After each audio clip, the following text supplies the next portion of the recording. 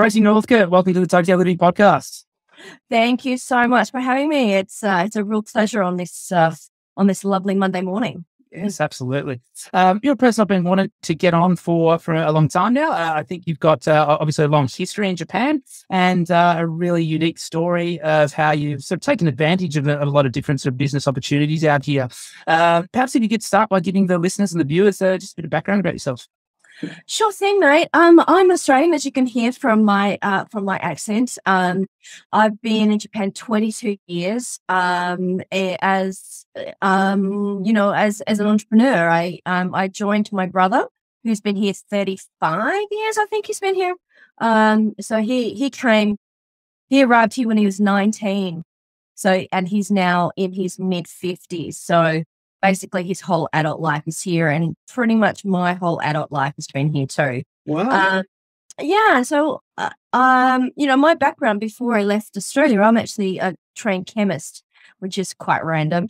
And I was working in medical research and in biotech in Australia. And I kept blowing myself up. I was a really bad scientist. I used to blow myself up and, mix reagents wrong and it was really bad. And so I retrained in IT. I retrained as a project manager for IT because my brother was running the software company in Japan. And he said, look, it's a family business. Why don't you come join me? And I went, oh, well, I was in my 20s. I was, I thought I'll be up for an adventure a couple of years away. And that was 22 years ago. Wow. And so, and so I guess you're originally working with your brother in that IT company. Still am. We're he's the main engineer. So he's the main coder. And we make, and I do the admin, and I do a lot of the, running the company and do the customer support and testing. I do some coding. It's glorified text editing, if I'm honest. But it's, we make apps for, mobile phones, so iPhones. And so, when we've been doing that for a long time. So we mainly make dictionaries and language learning apps. And it's really it just chugs along, and it pays the bills and pays the rent, and then it allows us to do more interesting things that we're passionate about. So it just allows us the freedom to, to go and do our other projects. Yeah. And out of interest, 22 years ago, there was no such thing as an iPhone. And the word app probably had a completely different meaning back then. What was your brother originally doing with the company in that space? Was it more sort of PC apps, or how did that sort of transition? Did you guys get in fairly early once the whole smartphone revolution came along? Sure. Well, originally he was doing shrink wrap software, so in software shops, and doing language, so conversion apps, so fonts, input methods, front-end processors, mainly for the desktop publishing world. So this is in the early days of Mac, where all of the sort of desktop publishing was really going onto Mac. And then we were the Japan distributor for the Newton, which was a mobile device. It was the first PDA, like personal digital assistant. And we were the Japanese distributor. So that we brought in the hardware, put in our software, and then ship that to stores. And that obviously was the precursor to, so the Newton OS really was the precursor to a lot of these other mobile operating systems. So we were originally Newton, then, this is really getting really geeky. So if anyone's listening who's really into this stuff. So it was Newton, and then we got into the Scion, which was Epoch, which was a type of,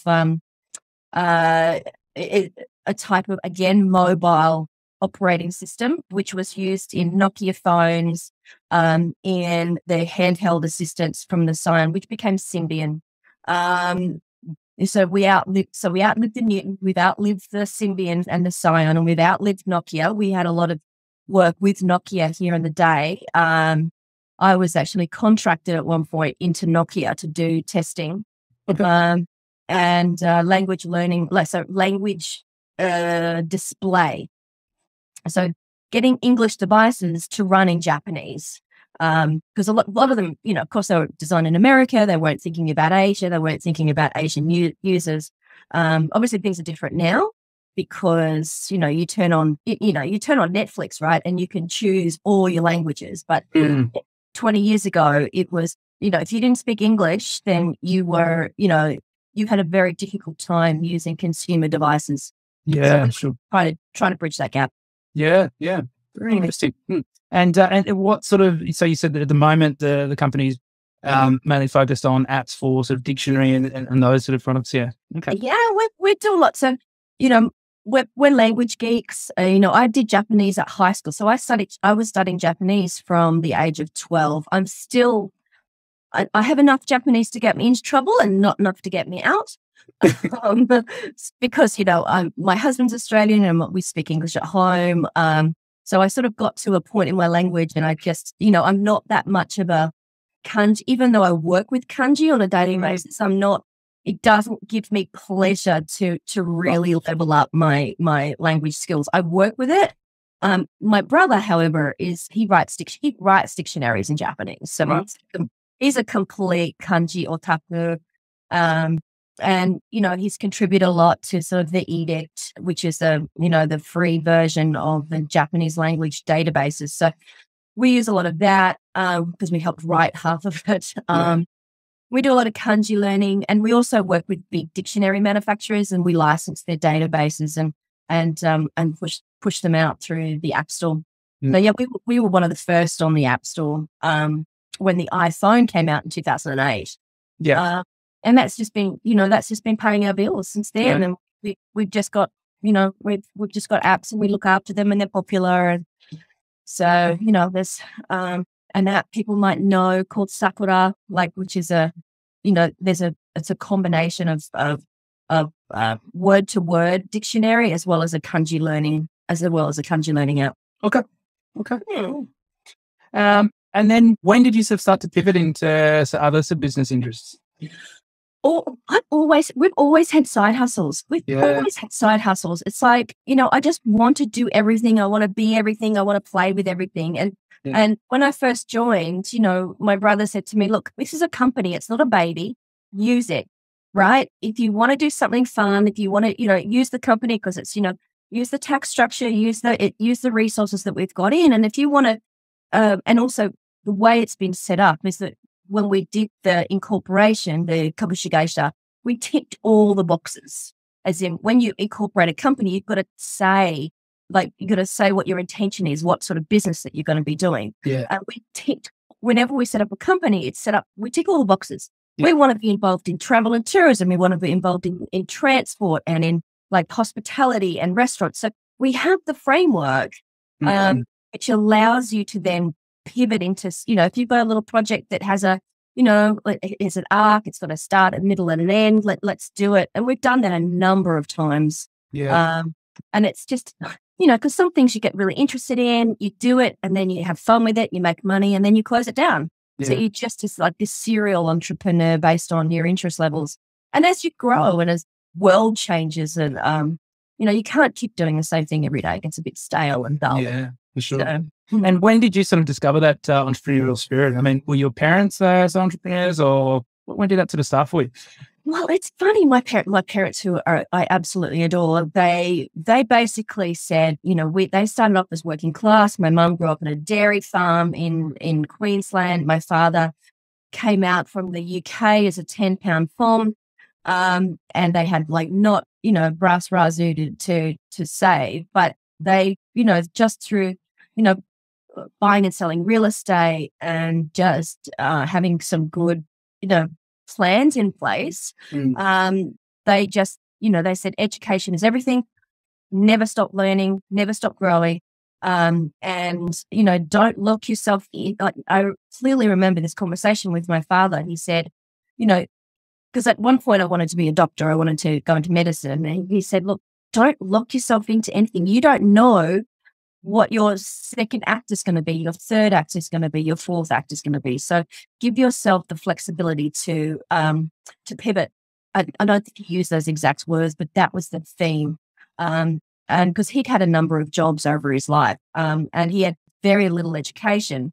but it was just all like, got to feed the family. So you do what you've got to do. And I guess that's where I learned it from. And mum's just been always like a teacher, very steady, smart with money, and just wanted us to be happy, wanted us to have the freedom of choice, which is a gift I'm grateful for on a daily basis. Yeah. Can you remember your first side hustle? What was the first sort of thing you branched into? Actually, my first side hustle was when I was like 8 or 9 years old. I used to sell cans. I used to collect up like aluminium cans and sell them to the recycling center. That was my first side hustle. In Japan, my first side hustle was probably we opened a bar in Golden Guy. Okay. It was an Australian wine bar. This is well before the tourist boom. And it's still there now. We sold it. But we started up this Aussie wine bar. And, in those days, Golden Guy really was just a whole bunch of, actually not even massive amount of people just, sitting at the bar drinking for hours and hours and hours. Yeah. And I tried to open up the market. It's like, well, this is a hidden gem of Japanese culture. So I got it listed on Lonely Planet, and I got it listed on Google Travel, and then it hit the tourist boom, and you should see Golden Guy now. It's just full of foreigners. So tourists, it's always on the bucket list of things to do. Yeah. So that was me. I did that. I opened up. Yeah.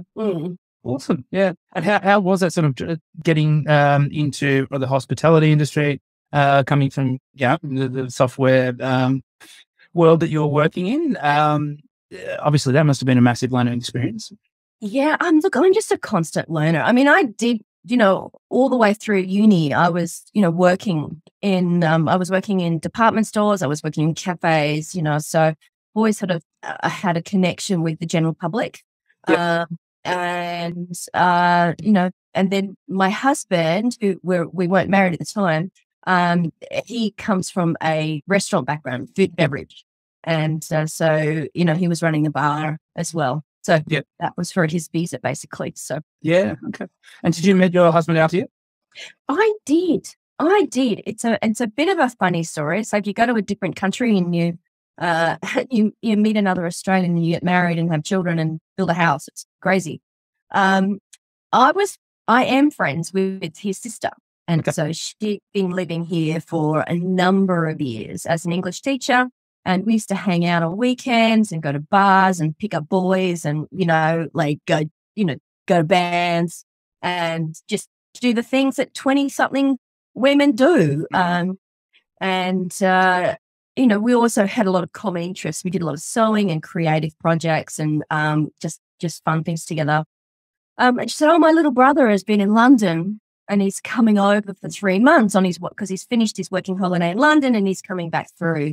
And that's where we met. So, wow. But he stayed. She went back to Australia and he stayed. Wow. So Aussie girl comes out to Japan to work with her brother, meets another Aussie, and then they get married and build a house and have kids. It almost sounds like some anyway. It wasn't planned. It was just, I'm of the belief I never have these sort of long 5-year plans, 10-year plans. It's just do the next right thing. Follow what, follow the things that are available to you and do what makes you happy. And, I mean, the biggest plan we've made is to build a house. I mean, now we've got a 30-year mortgage. So it's like, being adults, being grown up. And I guess it's a good sort of segue into how you got involved in that Airbnb space. Did you, were you sort of involved in that, or did you have the vision of that when you were building the house, or did you, how did that happen? I started 10 years ago when I took a trip to Korea, and we were looking for a house that would fit all of us, like, my parents and my brother and his family. And it was really hard to find something that was suitable for all of us to stay in. And someone mentioned this Airbnb thing. I thought, oh, okay. So we rented a house in Korea so that we could all hang out. And this is when my son was just like really, really infant, really small. And like mind blown. It was like, okay, well, this is what's needed in Japan, like, because we've got all these guests coming to see us now that we've got this small child. And you know what Japan apartments are like. They're really, really not conducive to have the in-laws sleeping on the futon in the living room for more than a day or so. So, and so I thought, well, one of the side hustles that my brother had was a real estate company. Okay. So we were already involved in real estate and sort of leasing, and this is again one of the side hustles. And so we already had a little bit of experience in the real estate side. I love real estate. I love looking at floor plans. I go through Sumo all the time and just just dream about different properties. I don't read fashion magazines. I read like house magazines. Yeah. So we're just able to thought, well, okay, this is 2011 or 2012. And so I went to a real estate agent and I said, look, or went to an owner 3 real estate agent and said, look, I want a second house that I can have family and friends go and stay. And I just rented a small studio right near my place where we could put family and friends. And I thought, well, if I can rent it out 50% of the time, I've really just covered my costs. That was the goal. I just wanted it to be a zero-sum game and not be a cost center for me. And then it just went bonkers. Like, tourism was just went nuts. And it was like, oh my goodness, like I didn't realize there was such demand, and I really enjoyed it. And I really enjoyed the cash flow. Like the cash flow was just crazy. So then I rented another one, and then another one, and then another one. And then started working with people who owned houses who only used them part-time. Maybe they, had a business overseas, and they, there's a lot of people who are like that, who are fairly transient. They want a base, and they own the house, and they, want someone to look after it while they're away. Because when you have an Airbnb, they're cleaned so much better than a long-term rental. Like, when you've got a short-term rental, how often they're cleaned and how well they're maintained, because you have to. Yeah. If you're a professional host, if you're doing this seriously, then you really do keep up with the maintenance. And for an owner, for an owner who is partly overseas and partly, in Tokyo, that's a really interesting opportunity, because they can come back and use their own home while they're in town, and then they know the mortgage is paid and everything's taken care of and the garden's being looked after. So, just out of interest, what were sort of legal implications, and has that changed since then in terms of being able to rent a place and then sublet it as an Airbnb? Very much so. So this was 2012. It just went bonkers between then and, when regulations came in 2000, they finally kicked in 2018, but they were going through the parliament, being hashed out between the ward officers and the federal government for a long time. There were a lot of people, there were a lot of cowboys. There were a lot of people doing things badly. There were a lot of people who were, lying to their landlords. There were a lot of people who were, trying to sneak people in and then overfilling. There were a lot of people doing it really badly because the cash was mad. So we made a decision very early on that we were going to not overfill, that we were really specific about who the type of guests we were targeting.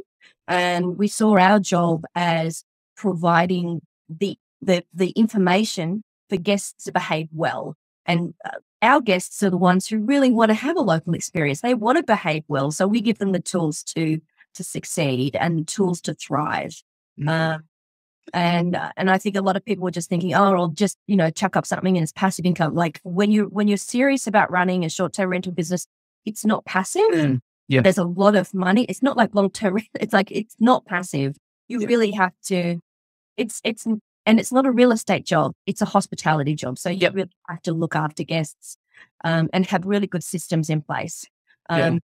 And there was a lot of pushback from the market, and a lot of pushback from local communities, because there were some people doing some dodgy things. Yeah. And was that the main thing that sort of drove those regulations coming into play, or was it also the hotel industry pushing back as well? Look, I could only speculate. I mean, around the world, obviously, it happened at the same time, where just wasn't, unique to Japan. But around the world, obviously, this opportunity exploded with the opportunity exploded for people around the world to go and stay in houses. So so that there were regulations coming into place everywhere. So again, it's not unique to Japan, but it did make sure that things were, done well. So what we have to do for our regulations is that we have to make sure that we've got all the safety equipment in place, that we've got all the fire extinguishers, they're checked on a regular basis, all the things that you would expect when you're looking after someone where they sleep. It's a big responsibility, because people are very vulnerable when they sleep. So, you can't just sort of set up a slumlord situation. You've got to really take care of people's care, safety, and also your neighborhood responsibilities. And the regulations were really just to put in place that framework for people who weren't thinking about that. Right. Okay. We were already doing a lot of the things that were on the regulations before the regulations came out. So for us, it was quite an easy decision to spend the money and the time to get the licenses. Yeah. So we're fully licensed. Yeah. Yeah. And so that didn't negatively affect your business. Like there weren't sort of limits on the occupancy and things that would have affected the way that you're running before. There was a big change. So before 2018, we had like 29 units under management. And so we took out this, I took out this big planning sheet, and I went, okay, well, regulations are coming in, looking at the address, which ones are going to be viable, which ones weren't. So we started closing down the ones that were not going to be viable when the new regulations kicked in. And so then we focused on a smaller number of listings, but the ones that were really generating the highest profit for the least amount of time. Yeah. And so we refocused onto houses, standalone houses, and we don't have any in apartments anymore. Okay. Standalone houses, families, that's who we target, that's who we host. If it's a group of Aussies coming in for a ski trip, or group of students, we're not your host. And there's other people that will fill that need. So we vet our guests really well, and we nurture them, and it's a good relationship. And also we work with the communities. So that's the other thing I've really put into place, is that I've got relationships with the local yakitori guy, and the local shopkeepers, and the local restaurant owners, and they love me because I'm sending them new business. Yeah. So it's not like I don't have to walk around like, oh my goodness, I'm feeling like a criminal. It's like, I'm proud of what we do. We do a good job. We offer a fantastic service for inbound tourists. We give them experiences that they're not going to get at a hotel. Yeah.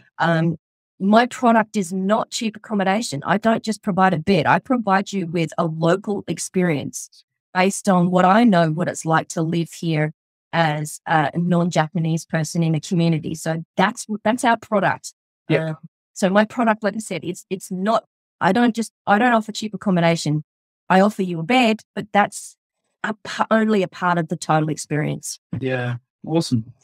I guess fast forward a couple of years to 2020. Obviously that would have affected your business massively. How did you sort of pivot then, and did you sort of, move into other markets after that? Yeah, well, so 2018, obviously we set up we were set up as a professional host. Then what I was doing was I was doing some consulting on the side. I was teaching other hosts, especially Japanese hosts, on how to set up, how to get licensed, how to look after inbound tourists. Because a lot of Japanese people, were thinking, oh, look, I'll just put a couple of teacups and some hashi. It's like, no, when you're like inbound, like if your market is inbound tourists, you need to understand their needs. And so that was what I was doing. I was educating and setting up, helping Japanese hosts set up for the inbound tourists. And I was having that on the side a little bit throughout 2018 and 2019. And we were all set for 2020 in terms of our actual hosting business. And we had a number of properties that were all fully booked out. This was going to be we had a number of properties that we were only going to be managing until September, October of 2020, that we're under contract, that we were going to give them back. So we were all set up for the Olympics. And then, yes, we know what happened. I spent a lot of time sitting on the living room floor in the fetal position, just like going, what has just happened? It was a real shock to the nervous system. I was in denial. I was in I had a breakdown. It was not pretty. I won't lie. Yeah, I can imagine. Because that was, with my husband working in the business as well and a massive mortgage, we were all in. And we just, every day, we just saw the bookings. Like, we lost $1 million in a matter of weeks. And it was just real. Like when you're a small business owner, when you've got no safety net, it was no real safety net that I thought of at the time. It was just really hard. Plus as well, we didn't know what this thing was, right? We're all in the same position. Like, are we all going to get sick and die? That was the pressure as well. As well as, oh my goodness, how am I going to feed? How are we going to feed ourselves? So, so that was hard. That first 6 months of 2020 were hard, and homeschooling and and it was just really one foot in front of the other, and the news every day was changing. So I started writing. I found it really helpful for my mental health and also for planning, just to start writing. And I started writing a blog, and I started to write. I wrote a book, like a chapter of a book, and I just was writing. It was really helpful therapy. And then I started. Then I took that consulting business that I started, that I was doing for Japanese hosts. I actually took that online, and I pivoted then to a global audience. The US market for short-term rentals was going bonkers. Real estate was going mad. The local demand for travel internally of the US was just mad. And so there was a lot of people getting into short-term rentals. And I was helping them and charging them a fee of how to do it. So, so I've been consulting a lot over the last 2.5 years. And that's been my pivot. Yeah. And I believe you're featured in a book as well. Yes, I was. Yes. Which I think may become something in Netflix. I'm not quite sure. Oh, wow. Yeah, well, I mean, Netflix are doing everything right now, so it's a good possibility. Who knows? So, really, yeah, the publishers are working together with that. So, yeah, that was my story. There was hosts from all over the world, and our stories of short-term rental and what our views of hospitality is, and how we approach our businesses. So, very cool. Yeah. And so now, as things are, hopefully starting to open up a little, are you seeing some sort of bookings start to come back in? How have you seen the business sort of start to pick up? Are things starting to move in the right direction, do you feel, or is it starting to? So the people that were supposed to be coming in 2020, so these are people who were Fulbright scholars, for example, like traveling professors on sabbatical, people that were supposed to be relocating for work they're finally in. They're finally coming in. So that's been my bread and butter in the for the houses, for the hosting business. It's been my bread and butter for the last year since they started letting business people and students and back in. So tourists are not still I'm not sure when this is airing, but Tomorrow. Tomorrow. They're still Maybe. maybe. Well, they're still not allowed in without certain restrictions. I mean, there's a few things that people are doing, but it's not like 2019 where you could just jump on a plane and land. It is starting. I'm getting a lot of inquiries. People are booking, but they're very tentative, which is crazy. It just drives me nuts because in terms of all of the countries around the world that used to have waivers, I think Japan is still the only country that is that puts a lot of hoops that you have to jump through to get your visa, like as a tourist, which is mad because it's putting so much strain on the consulate workers around the world. So I feel for those Japanese, bureaucrats who are working in foreign embassies because they just slammed. They're absolutely slammed. Yeah. So, I mean, obviously we shrank our portfolio, and that was the first thing we did in 2020. We went from like 25 and, we're really down to bare bones. And I've got a ton of furniture in storage. I'm just like, I'm like waiting because I can't, obviously I can't afford to go into a new rental or a new opportunity until these borders are fully open because that would just be irresponsible for me. As much as I love setting up houses and I love doing the business, when my supply's not there, it's just that's not good, not prudent. There's not, and the thing is, I don't understand it. There's not a lot of domestic appetite for house rentals in Japan. So, and the average Japanese family is not renting a house. They go to ryokans or they're going to onsen resorts because there's just so many, and that in Japan they're just so good. I understand that, but in terms of house rentals, there's no domestic appetite as such. Yeah. And I guess for the future, obviously, we wish you all the best in terms of things opening up and you being able to build back up to where you were and hopefully sort of push beyond that. But have you got any other plans, any other sort of side hustles that you're working on? Yeah, my husband, because my husband has just been killing it lately. He's because like I said, we were all in the business, and then I had my software business and then I had my consulting, and he was kind of at a loose end. And we were looking at getting him a food truck at one point because he's from like the restaurant business in the past.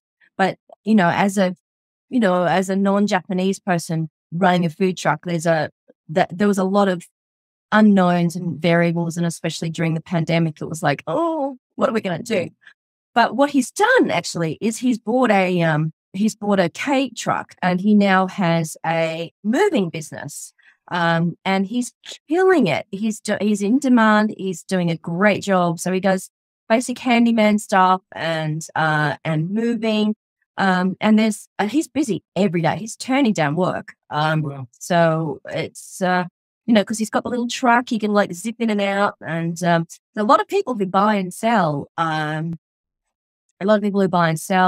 they need disposals, or they're leaving the country, or they're coming into the country, and so there's a lot of like between non-Japanese and non-Japanese. It's like there's a big trade going on, and he's there and no one has cars, right? So exactly, yeah, and you can't carry a desk. If you bought a new desk, you can't carry it on the train. So he's meeting that need because he's got the small truck. It's a reasonable price. So Oh, it's fantastic. Yeah, always looking for those little opportunities. That's awesome. Yeah, that's what we do. And what about you guys? I mean, you must have you've had a rough time with being in a face-to-face business. So For sure, yeah. I mean, I guess the worst part of it was that we opened up our second full-time location in January 2020. So, that timing couldn't have been worse. But but we've been really lucky that we've managed to sort of stay afloat, and we've kept busy enough to keep all our staff on and you can get through this. And before the summer, we had our busiest week on record in terms of numbers of people in the facility or between the two facilities. But obviously, we've still got this overhead of a second location that we need to factor in. So we're still operating at a loss compared to where we were before. But with all the new people, I guess for us, we're not relying on tourists as you are, and there's a lot of new people coming into Tokyo to work who've been waiting for 2 years to get here. So the expat population now is sort of really turning over, and as all the schools, international schools, are back last week. So even just last week we had a massive sort of upturn in business. So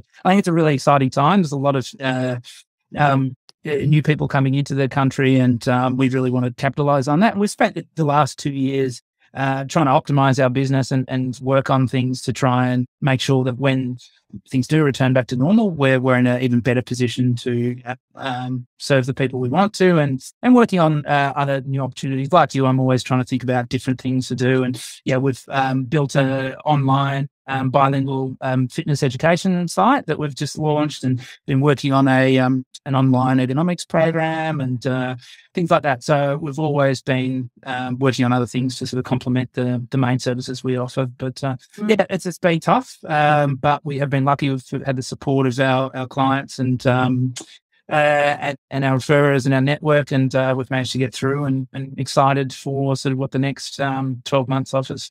And families, honestly, I think your business and my business are fairly similar in that we're sort of really, we've got everyone working, really, brothers and sisters and husbands and wives and all sorts of things. So, and having that network is just, it's just been so wonderful. I don't think we would have got through without being able to lean on each other. Sure. And I think I see you guys doing the same sort of thing as well. Yeah, absolutely. Yeah. So I guess if people want to find out a little bit more about you, we'll put all your links in the show notes, all the different things you do. I guess if people are interested more on the Airbnb side and are thinking of maybe doing that, how would they get in touch with you from a consulting perspective? And also, what was the name of the book and soon to be Netflix documentary? Well, it hasn't been picked up yet, but then they're still in discussions, I think. So, I mean, I'm really not hard to find. I'm not a woman of mystery. My hosting business is actually Tokyo Family Stays. So where we are and who we serve and what we do is built right into the name. So we have our own properties in there. We also have properties that we manage for other people, and we also have properties that we market for other people. So they are ones that, they just need an additional marketing stream, because I do a lot of the SEO and the marketing and the direct relationships with inbound, like relocation companies, for example. So I have all those relationships in place, and I can sort of aggregate other people's small businesses into the Tokyo Family Stays. So I can do that. I can also, if people are interested in setting up their own short-term rental business, I can advise on the steps you have to go through. And I do that on consulting basis. So it's Tracey Northcott Consulting. So again, nothing fancy in terms of the naming. I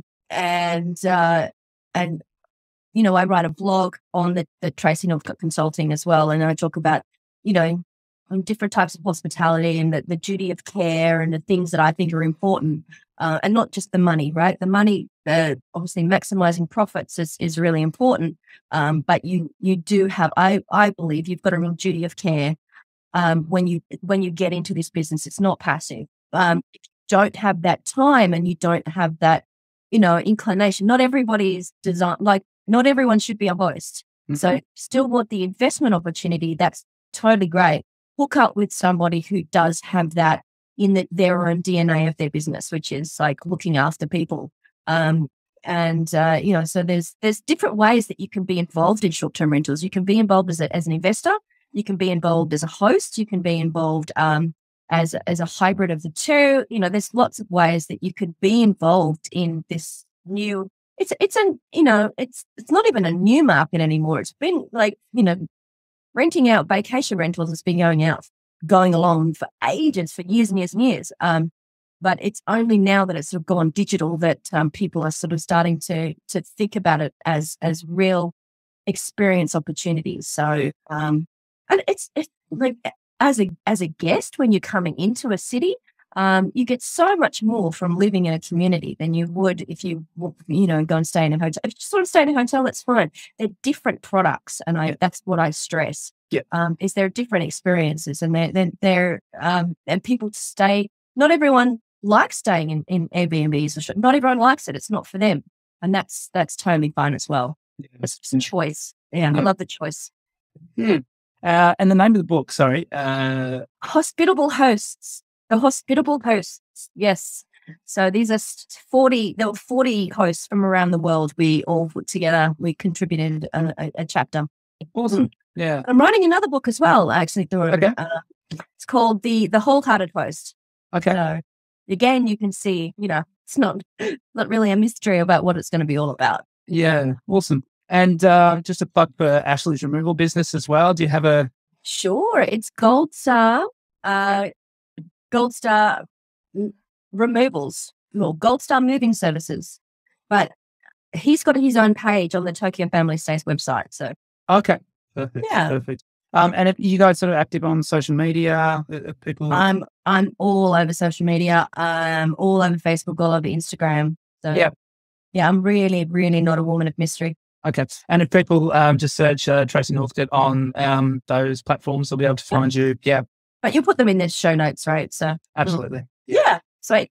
Awesome. Well, thank you very much for coming on. It was even more of an interesting chat than I thought it'd be. I learned a whole lot of new things about you. Really cool to hear your story. And, Lani's always spoken very highly about you as a very sort of influential woman in the Tokyo business community here. So it was great to have you on and have a chat. Oh, thank you very much. It's been fun. All right. Thanks very much, Tracey. Thank you. Take care.